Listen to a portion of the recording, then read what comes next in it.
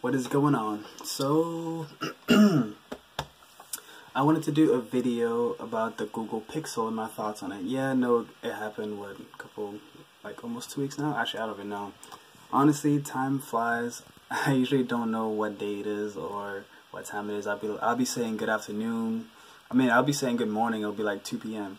But anyways, Google Pixel was announced. I was excited. I was like, before the announcement, I was excited. Like, all the leaks happened, and I kind of figured they were all true, because that's what's happens nowadays, is that everything gets leaked. Nobody is patient anymore. Nobody is willing to wait to see, the event. No one, the hype train is all about leaks. Like, all the hype happens during the leaks, and it's always going to be somebody complaining, because that's all people know how to do nowadays, is complain.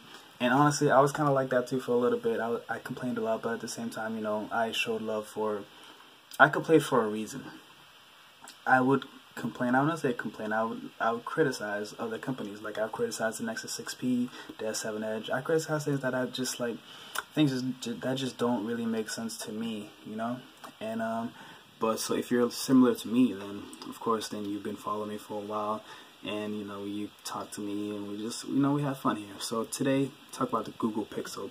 I do want to check it out. I definitely do want to check it out. But my thoughts are, initially, it's ugly. I'm sorry, but it is not growing on me whatsoever. Maybe if I see it in person, that might change. But neither the white or the black are doing it for me.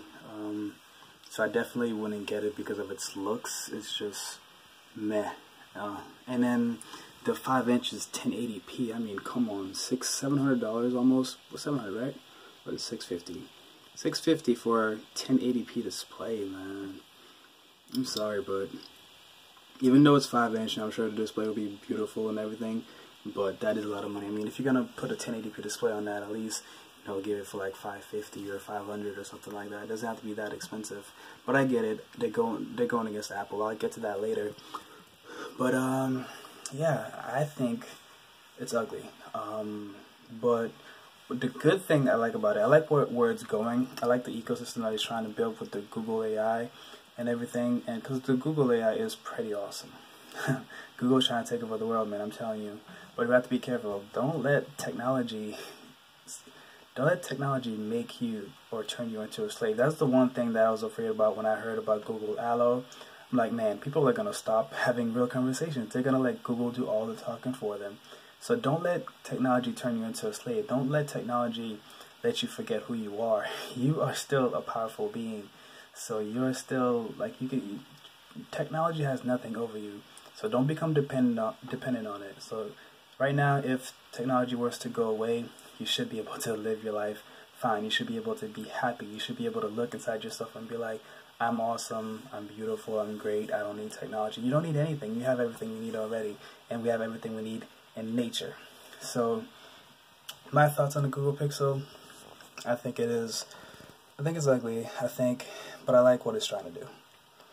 I like that Google is finally going against Apple, because it's sad to say what Google's been doing hasn't really been working, because people don't really care about cost. People don't really care about much.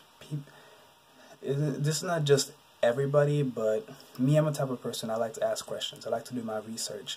I don't just do something just to do it. Like, I want to know why I'm doing it. But a lot of people aren't like that, because we're so distracted by so many things. I mean, I could go on about the things that literally, some people get distracted by walls. I used to get distracted by a wall. Not even gonna lie. But I've been working on my life to get rid of distractions, so I can actually know what I want, and I can actually have control over what I'm doing. Like, 2 years ago, this phone got announced. Even though I'm not feeling it, all the hype would have been making me like, man, I have to get this phone. I have to find some way to get this phone. But I got my Moto Z Force here. I'm cool. I love this phone. This phone is perfect. I do not think the Pixel will outdo the Moto Z Force. The Moto Z Force has a shatterproof display. It has the motor mods. It has a great camera. Maybe not as great as the Pixel. That's rated at an 89. But the Moto Z Force is rated at an 87. The Moto Z Force does have a couple of things I think that will benefit it. Of course, a higher megapixel count, 21 megapixels. That's always nice to play with. Motorola gives you unlimited backups. I'm pretty sure for 4K as well. I'll double check that, but Motorola gives you full backups for 2 years, so all the pictures I take with this phone are being backed up to Google Photos, which is something that the Pixel is doing as well. But, you know, shatterproof display, I got my pictures being backed up. Great build. I mean, I think the Moto Z Force is beautiful, and the style shells and the motor mods. The big one about the motor mods is like someone was creating something that you can use when you're hiking, so that way, you know, you can like you can use your phone at low power, and then literally the mod will turn your phone into like a walkie-talkie, built-in GPS, and probably and all that stuff. So I think has a lot of potential. The Google AI also has a lot of potential, but if that's their main selling point, I don't know, man. I know Project Aura is gone, so Google maybe is leaving the modular route for now. They might just be leaving it up to, you know, let Lenovo take care of that, because Lenovo and Motorola are the only ones that have been able to actually do modular the right way. Project Aura would have taken a while for people to actually warm up to a phone looking like that. But in the great battery life, the phone Moto Z Force charges extremely quick. No headphone jack, but who cares? Bluetooth is the future. Bluetooth has been here for a while. But yeah, this is a video about the Google Pixel. I'm just saying, there's nothing about it that really excites me. Great camera is whatever, but I was never a big camera person. I mean, I was fine with my 2014 Moto X camera. You know, I don't take low light pictures often. I'm not sure why many people even do. I don't even think that many people do, unless you go to concerts and stuff. But that's not my thing. Me, I like to go out into nature, usually during the day. So, and when I go at night, you know, I just go. And I spend most of my time actually looking, not always taking pictures. So that's one thing, too, that I'm not a fan of in society. We're taking so many pictures, and even Google has the stats that so many pictures get taken and they never get looked at again. So why do we make such a big deal about cameras when we barely use them? There's just a lot of things that don't make sense. But yeah, it is expensive, and I know some people are gonna say it's not expensive, but the reason why it's expensive is because Google had the Nexus line for a while, and you know, even the Nexus 6P and the 5X, they weren't like cheap, but they were definitely cheaper than others, and they still have flagship specs. You know, the 6P had the 810 and everything. This one has an 821, so even newer, a newer version of Android 7.1, which is cool. The whole system is like laid out to give Google something to actually compete against not only Apple but the other Android manufacturers as well. And the big part is they got the marketing behind it. They're marketing this thing like crazy, which is one of the reasons why the phone is so expensive, because they plan to market this thing. Because nowadays, like I said, people are so distracted that the only way to get somebody to buy something is to hype it up. And the only way to hype it up is to have it on every screen, have it on your phone. I've seen ads for it on Instagram already. I don't watch TV, but I'm pretty sure I would have seen an ad by now. But yeah, they're marketing this thing like crazy. And that's how they're going to succeed. It's Google, man. So I definitely see that. I see them succeeding with the Google Pixel. I'm going to try to check it out at some point. I definitely want to see how the Google AI is integrated into the system, how it works, and how it improves. But yeah, and with the Galaxy Note 7 exploding the way that it is, and pretty much the Note 7's gone now. Production has stopped, production is halted, you can't buy it, so this is pristine time. This is a great time for Google to come out with their own phone, to advertise it like crazy, and to get it in the hands of people. So for that, I think it's good. And for Android, that's good. For me personally, I don't care too much. But yeah, so what are your thoughts on the Pixel? I really, there's nothing about it that stands out that makes me want to like get it. Oh yeah, it has a headphone jack, big whoop. Like, they made that a big deal. And honestly, when I was watching it, there was not that many claps in the audience. I don't think too many people were, you know, all going crazy about it. But I think one of the reasons why it was gonna sell out because the marketing is crazy, but then again, at the same time, it's also a Google phone, and you have the Nexus. I'm gonna call them the Nexus fanboys because they are fanboys. Sorry, I call it like I see it, but of course they're gonna get it as well. It doesn't, cost is not a factor to those guys. They'll sell their house to get that phone. But yeah, let me know what your thoughts on the Google Pixel are.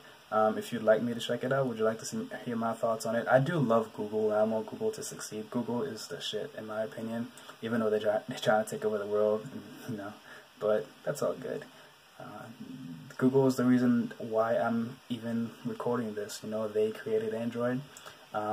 they've created this great operating system and allowed a lot of different manufacturers to use it, and they've been so lenient, letting people like Samsung and LG mess up the software like crazy.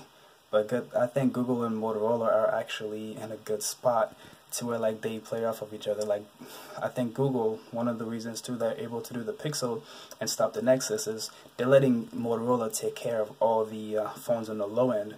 So you got like the Moto G Play, Moto E. I'm not sure if the Moto E is coming to the US this year, but the Moto E is still there too, very big in India. The Moto E3 Power, Moto G4 Plus. So Motorola, and then you can get the G4 Play for as low as $85 on like Verizon prepaid, $100 if you have Amazon Prime. So they got you good phones at low prices. So Motorola is taking care of the low end, and they're unlocked, and they work on all the carriers. So Google doesn't have to worry about that. So if someone doesn't have the money to have the brand new Google experience, they do have Motorola to take care of them on the low end. And in terms of modularity, Google kind of like left Project Aura and left it to Motorola. So I think Google and Motorola are a great team. They're a great combination. They're taking care of Android. And if they weren't, imagine if they weren't and they allowed Samsung to reign, to be like the king. If they allowed Samsung to have all the control. This year when the Note 7 exploded and it's got everybody scared, Android would, and you know who would have taken a big hit? Android. Now that Note 7, Samsung is taking the hit, Google can be there to pick up the pieces, and so can Motorola, maybe even HTC. HTC tried. HTC 10 is pretty beautiful, but that's all it is. It's beautiful. Otherwise I have no, I don't want it at all. But yeah, so let me know what your thoughts on the the Google Pixel, and of course the blue one. Ew, what were they thinking? It looks like an iPod Touch. In all honesty, it looks like a toy. And if you're gonna make it blue like that, make the front blue as well. That's just common sense. And the bottom bar is just so long and blank. I wish, you know, you could have put like a logo there or something, anything, honestly. But yeah, so the good things, the software looks awesome. I like how it's integrated. I love how the camera, HDR Plus, that's the biggest thing I like about the camera. HDR Plus, I love HDR Plus, but it always took longer than regular HDR. And like when I used it on the Nexus 6 and even the 6P, using HDR Plus for a while, it would slow down the phone drastically and kill your battery. So it looks like they have fixed that HDR Plus all the time, no shutter lag. You know, honestly, I think the camera is the biggest thing about this phone, and you know what that sounds like? An iPhone. But they are going after the iPhone, so best luck to you, Google. But yeah, I'll definitely try to check it out for you guys. See you guys on the next one.